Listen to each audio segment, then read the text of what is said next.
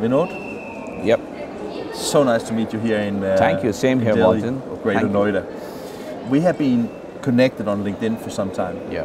And then I met you at Print 18 in Chicago. Everywhere, most of the time, Passing each other. I just reach you, or if you need information, people connect through LinkedIn or social media. That's the easiest way today you to get connected. Yeah, it's right. And this is I think my third or fourth time I'm actually at PrintPack, but this is the first time I'm here as INKISH. And it was a great pleasure that you have time to talk to me, because one of the things that I'm quite interested in knowing is you are working for APTech, or Association for Print Technologies in the US, but you're actually based here in India. Generally, earlier it was called NPES. It was members only from Machine Manufacturer Association. What you have in India, like IPAMA. So we wanted to. So IPAMA and NPES is similar in a way. It's similar. Yeah.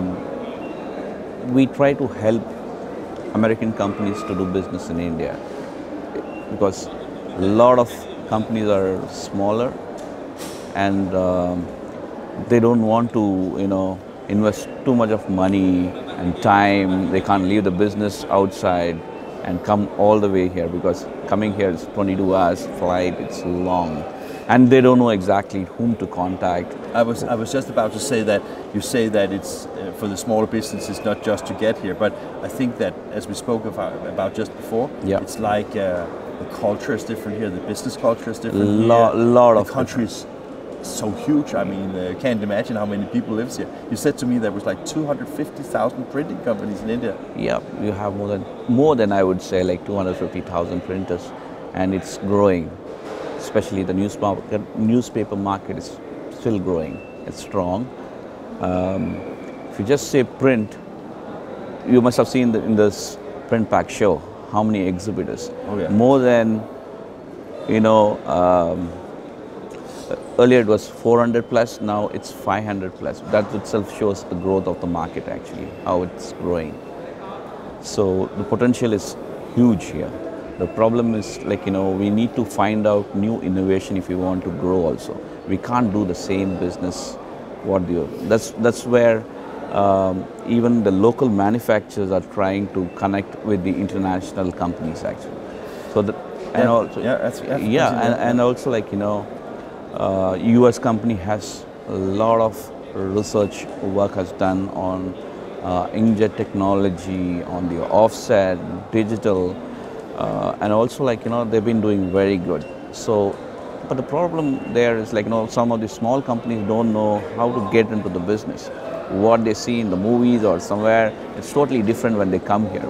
They say, it's totally different what I've seen, what I heard, what I've emailed with Exchange, all that.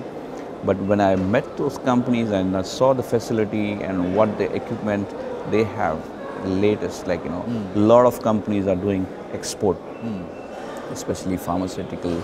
Packaging is growing. Packaging is huge here. So some of the companies in the US or outside, they're trying to expand business. If they want to survive in the US market today, they have to go out and do business. That's what we tell them, you need to come to India. You have to go to other places like Philippines, Vietnam, Dubai, all these places. You have to go and meet the person, and then you'll understand what I'm talking about. Actually. I've been in India like 7-8 times, so of course I don't know anything about India, but I have a flavor of it, I would say. And one of the things that I'm curious about, because when I get here, I get from a small country, and I actually feel very humble when I get here, because I find that the contribution to the global culture that Indians have brought to, you have brought a lot of things to the world also. Nice food, nice smiling faces, and a very open and kind culture, which I think is really nice. And I was just wondering if we from the West, I would say, or Americans come through you to the Indian market, is is it easy to get accepted and get into the market, or is it a long learning process, in your opinion? Earlier it was very difficult. As I told you, like, it was very difficult for people if they come alone directly, and they don't know whom to contact exactly, like, well, and if you say, I'm just looking for a dealer in India, and it might take long, and you have to reach to the right people, actually, right dealer, whether that guy has the potential for, doing your product, properly, selling it properly, and that's why we play a key role there. Yeah, I mean, because we just tell you the whole thing about the company, whether this company can do it justice or not. I mean, you are like a two-man army in a 1.3 billion population here. So I guess that, I mean, you told me also that APTech is working together with some other organizations here in India, right? We closely work with all the major associations in India, and also closely work with the government officials in printing, as well as we closely work with the US commercial department for this, and we try to help Indian printers also. But does that mean, when you say helping them, does that mean that if, let's say that I'm an American manufacturer of some machines, for example, and I want to get a distribution in India, are you the one that you will be contacting the potential interested in India, or is it your partners here, or how do you do it I mean, both ways. Can you give an example on how it actually works? It's both ways. Like, sometimes what happens, like, if the member company met them directly somewhere in Drupa or some other, or in print or in other shows, they must have got connected, but they don't know whether this guy is a reliable person. So we play a key role. We know the market and everyone here, so we give them the feedback. Yes, this person is, like, doing this business for so many years, and he's a very reliable person. So all that we do it for you. So which is, like, which gives you everything easy, make it easy for you more. Yeah, but that is an amazing offering that you're offering the American. Do you think, I mean, because I'm not American and I want to get into India, so is there other organizations like APTech that works for, like, Chinese or Japanese or whatever? Yeah, we have an office in China. Yeah, but I was thinking the other way around. You're like the APTech here in India. Is there also, like, Japanese organization, a Chinese organization supporting their industry? Japanese organization I never heard in India, like, especially for the printing side. For American printing business, through US Commercial Service grant, we just opened this, and we've been doing very successfully. Even the commercial department, told us, it's like, the number of American companies doing business now from, like, last 14-15 years has been increased, actually. Vinod, you've been with APTech for 14 years. Yes. I guess that a lot of American companies have a lot of things to thank you for, right? That I won't say, because you need to get directly from them. That would be good thing. Like, yes, till now, whoever comes to India, especially through trade mission, member companies, they're really, really happy, because they understand what they take it back when they return, because they save time, money, and they meet the right people, the decision makers. So, which is all an very good thing, I would say. Easy. It makes very easy. Yeah.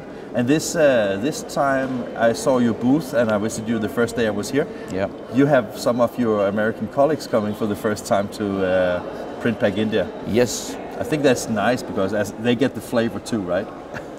Yeah, I always tell them, like, I can say anything, like, about India. It's big, it's small, but once you come here, meet them in person and talk to them, you really, really understand what I'm saying, what potential this market has for you, or to do business. Then you can decide. That's what I tell members. Don't come for first business.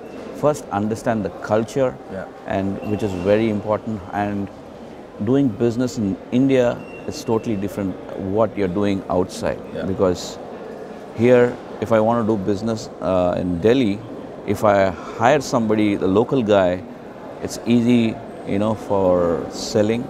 He speaks the local language. The same way, if you go to Chennai, he will speak the different language, Tamil, and he can sell it very easily.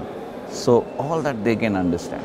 Yeah. It's like, if I'm in France, I speak to you in French, selling it I wouldn't more understand anything, but I understand what you're saying. Yeah, I know. But here in India, you have like many languages, right? A lot of languages. Yeah. Is it 1,000 The languages? main is like everybody understands English and, and Hindi. The key is like Hindi. Everybody understands Hindi. Yes. Yeah. So Hindi is the main language here. Hindi, yes. Yeah. And then you have like, I know, for example, I've been in Gujarat, so then you have Gujarati. Gujarati. Yeah. And you have like for every state, or is it even more complex than that? But everybody speaks today and understands English. Okay. So which is more. Yeah, if you just see... But you say everybody speaks and understands English, but that is when you come to the business, right? Because if you go in the streets, there's a lot of people that actually don't understand English, right? Right. Yeah, that's true. So so when you say that everybody understands English, that it mean that if I, as a company, want to get involved in India, then I can expect that most on the business level they understand English. So that's why we also tell, first before coming to India, find a local dealer, where you save a lot of cost also, rather investing directly. It depends upon the size of the company. But the thing is that the key would be finding the right dealer. That's where we play a key role in India. That's why we are here. Yeah. We try to find you the right potential dealer distributors in India, which is, you save a lot of time. Yeah. So what do you think of your work? Every day I learn, because I meet printers, packaging guys, different things. Every member is different with the different products, and I learn when I talk to them. Right. Yeah. Every day they ask me for information to help them. I need to have that knowledge. So it's interesting job actually. Yeah. It's a learning for me too, and also for them too. Yeah. They're understanding the market through me. I have to be very careful what I do. Yeah, because you're balancing it. Yes. Because you cannot favorize any specific over somebody else, because you have to be kind of neutral in that respect. And if you want to use the services of APTech here, is it only requirement to be a member of APTech in the US? Now it's open for everybody. A dealer can be also a member. From anywhere in the world? Anybody in the world. So it's open. Only thing is that they can't serve on the board of APTech. So the printers can get a lot of advantage on the research studies, and they can do a lot of, if they want some information, we have a strong on the standards and all that, because a lot of printers are exporting now. Yeah. The quality of print has gone so high. Yeah. A lot of printers ask me what all it's required, for the foreign companies, what should we do to do export, to grow our business too. So we also help them through our member companies. Yeah. These are the requirements and all that. Yeah. Okay, so that seems that it's a very good idea to become a member of APTech, because just the few things that we have been talking over this past 20 minutes is really exciting for me, because first of all, I would say that getting an understanding of the size of the market is one thing, because I think that for any market, it's like you are in a 250,000 plus printing companies as potential customers. You are in a market where you're actually positive and you're growing in almost all segments, right? Yeah. You have an economy that is growing. You have people sometimes forget, but you're the world's largest democracy. You have so many things to offer. And then after understanding the potential of the market, now I also get the appreciation that APTech is the one that can help you as a company going forward in this exciting market. Yeah, the reason is we are connected with the government officials and all the local association guys, so it's more easy. And also with the politicians also. No, I don't get into that side, but still, it's. I didn't talk about anything illegal. I was just talking about talking to the politicians, right? Yes, we talk to politicians also. We're connected with the ministry and all that. But what I'm saying, this government has made it more easy for example, like, you know, getting visas. Yeah, because when I asked you getting the visa, because I normally when I've been in India before, hours of waiting in the Indian embassy, but that was like, it was as easy as going to the US now. So that was awesome. all you need to just scan and give your passport, front copy of your passport, and just your business card, and the processing time is so less. It's just 3 days. Yeah, earlier I know a lot of my member companies, like, you know, they say, hey, you know, like, you know, getting there, it's so painful, like, you know, so many processes are there. So now they made it very easy. And if you just see the last 5 years, there are so many foreign companies are doing business here. So India easing up on getting to India has actually made a tremendous impact positively on India, I guess. Yes, it is positive. So is that also, I mean, I think a lot, I know of course in all political issues that you have two sides, but I think that Modi, after he became Prime Minister in India, I think he has done a lot of changes to society that a lot of people in the business industry find very positive, right? Yeah, he had some new ideas for, you know, small business people, and also he changed a lot of things. Plus and minus are there, always, you know, like that. so you can hear both, actually, I would say, but he tried to make it more easy to do business. And that was, I didn't want to, especially for the foreign companies. I was not talking about political discussion. I was just more thinking of that openness that you see in the Indian society, also from foreigners who come in. I just thought that is something that came with the new administration, and that is something that benefits business both in India and outside, right?